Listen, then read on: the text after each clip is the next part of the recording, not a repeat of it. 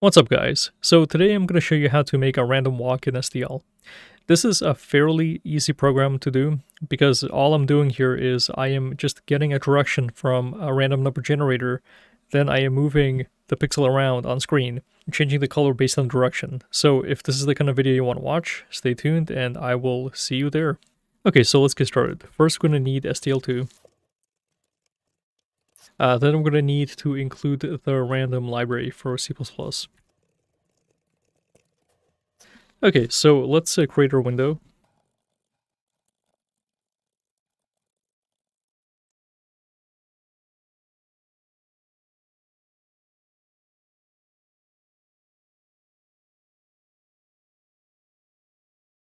Okay, so now what we want to do is we want to define the origin, so the beginning point of our random walk. As we're walking, we want to define the starting point, and the starting point is going to be x and y. So I'm going to define two variables, int x and int y, and they're going to act as the starting point of our random walk.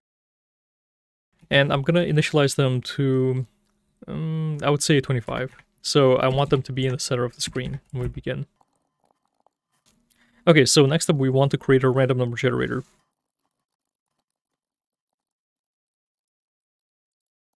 Okay, so the next thing we need is going to be the while loop.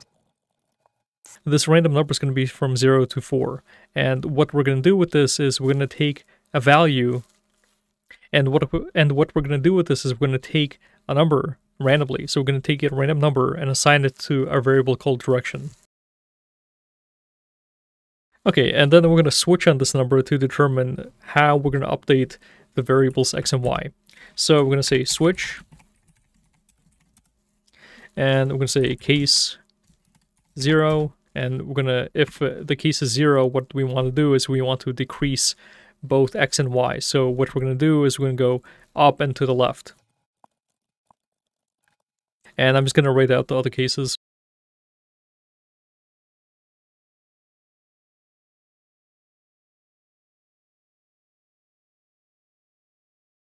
Okay, so what we did is we defined 4 cases, and what these cases essentially do for us is if we land on one of the 4 numbers that the random number generator is going to generate for us, what's going to happen is we are going to either go up and to the left, down to the left, up to the right, or down to the right.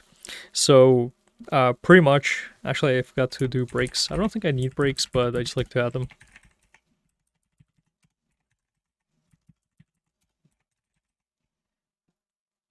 So pretty much what we're doing is we're updating the values x and y to just move around on the screen. Okay, so next up what we have to do is we have to set a draw color. So what I'm going to do is I'm going to set the draw color to be white. And this is going to be set to 255, 255, 255, 255. Then what I'm going to do is I'm going to draw a point. So I'm going to say SDL, render, draw a point. I'm going to pass in my render. Then I'm going to pass in X, Y. And finally, we're going to present this to the screen.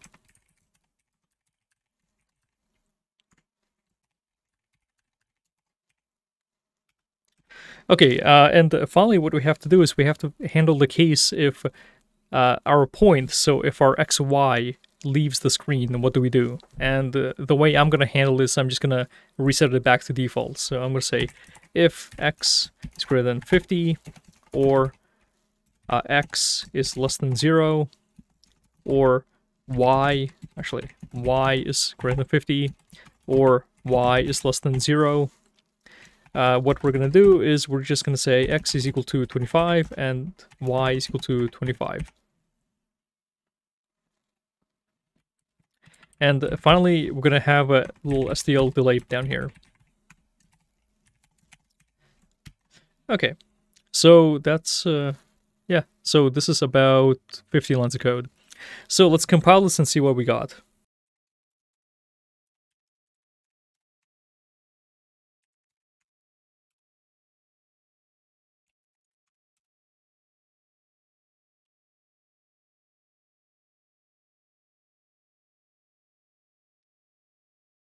And there you go, that's a random walk.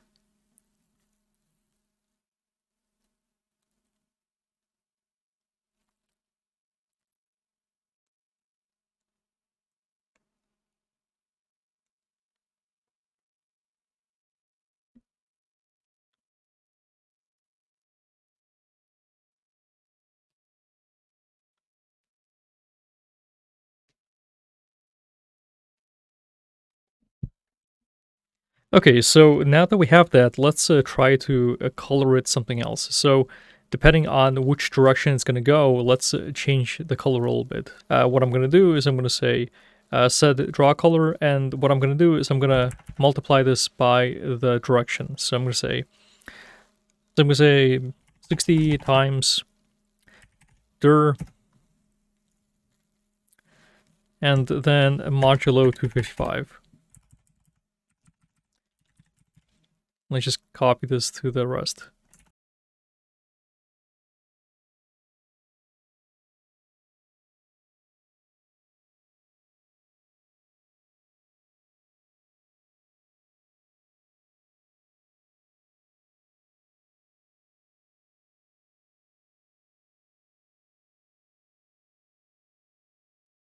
Okay, so now we have basically the same thing, except the colors are different depending on which direction we're moving.